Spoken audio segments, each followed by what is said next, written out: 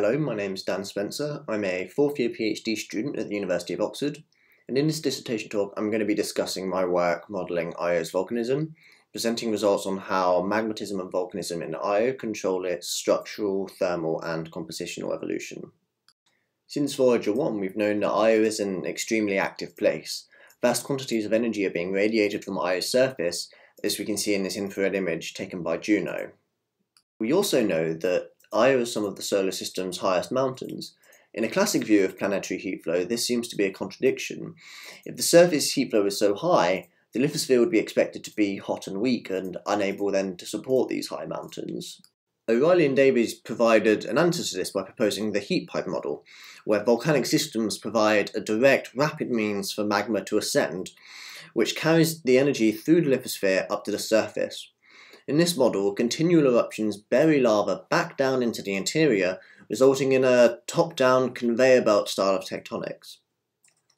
Heat flow within the lithosphere, therefore, is fairly well established, but in this view, volcanic systems are ultimately just the pipelines. What processes are feeding these volcanoes? We've understood since Peer et al. 1979 that tidal dissipation results in large amounts of energy being deposited inside Io. This is then the source of energy that is driving melting within the interior.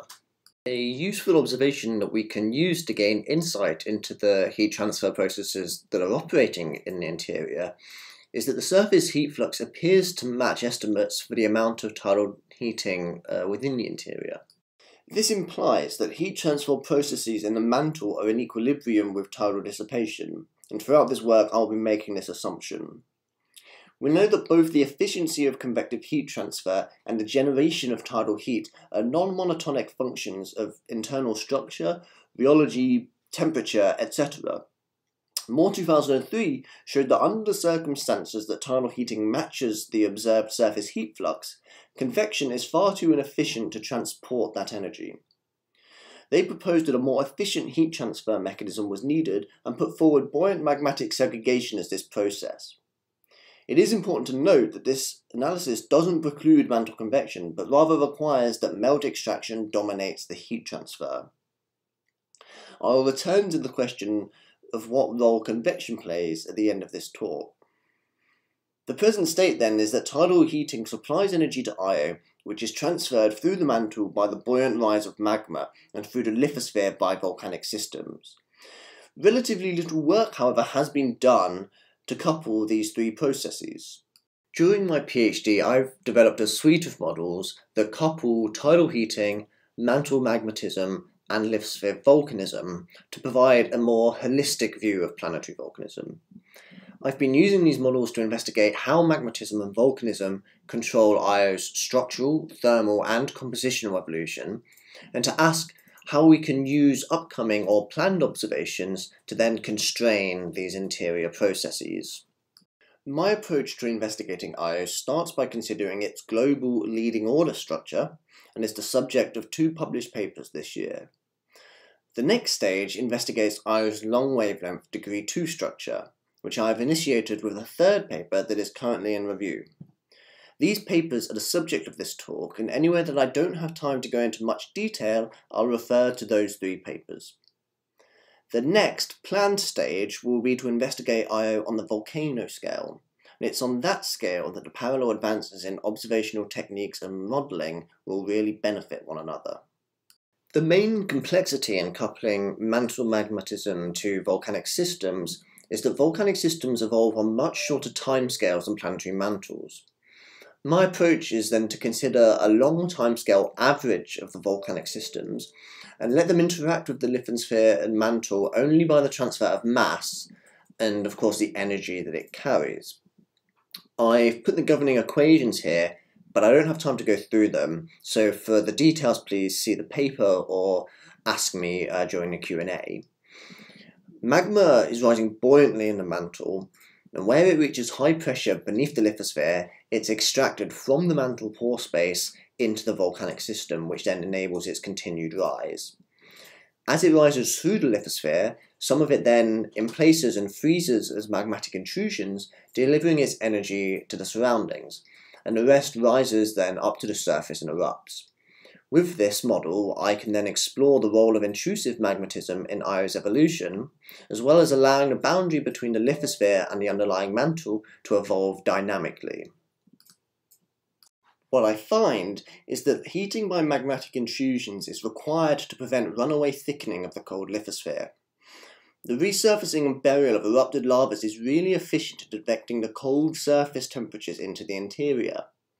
Here I show plots of temperature and porosity distributions from the model, and as we can see with the yellow lines, if there is no heating by intrusions with all magma erupting onto the surface, I predict a lithosphere thickness over 600 kilometers. If, however, as is the case on Earth, a significant amount of magma freezes intrusively within the lithosphere, it heats the buried lava and maintains a lithospheric thickness in agreement with observations. The exact thickness then depends on the exact rate at which intrusions form, as can be seen by the red and blue lines here. By coupling mantle magmatism and lithospheric volcanism, we can gain insights into how the interior structure evolves as a whole. Another significant advantage of this kind of modelling is it allows us to investigate chemical evolution because we can track compositions through the magmatism, eruption, and reburial processes. Here I incorporate a simple binary compositional system and couple it into the model presented earlier. What I find is that starting with a body of uniform composition, fusible material melts first and migrates towards the surface, enriching the near surface infusible material and depleting it at depth.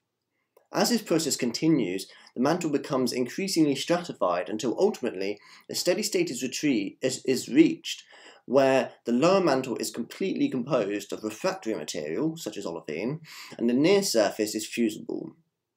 A fundamental result of this model is that very high temperature refractory magmas form in the lower mantle and must rise in order to facilitate heat loss. In this paper, I propose that if these magmas can migrate all the way up to the surface, they can provide an explanation for Io's highest temperature eruptions. Of course, an immediate question is how would magmas rise from such great depths? I speculate on this in the paper, and please feel free to ask me about this in the Q&A. But this kind of model allows us to link observations of surface erupta to deep internal processes. If we can comprehensively map the compositions of Io's erupta, we can start to understand if there are indeed significant compositional variations in surface erupta, and, as I show in the paper, we can use these observations to start to constrain Io's compositional structure, its bulk composition, and the details of how magma migrates in its interior. The two models I've shown so far have all assumed uniform tidal heating. Now, this has very little effect in those one-dimensional models, but if we want to understand the real three-dimensional Io, we need to explore the effects of spatially variable tidal heating and how that can lead to non-spherically symmetric interior structure.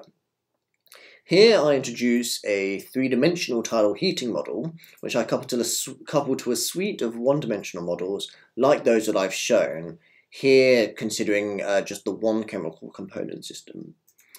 And what I find is that the relationship between the radially integrated heating rate, which is effectively what you can see in the middle panels, where the eruption rate is a proxy for the integrated heating rate, with the lithospheric thickness on the left, actually depends on how the intrusions form.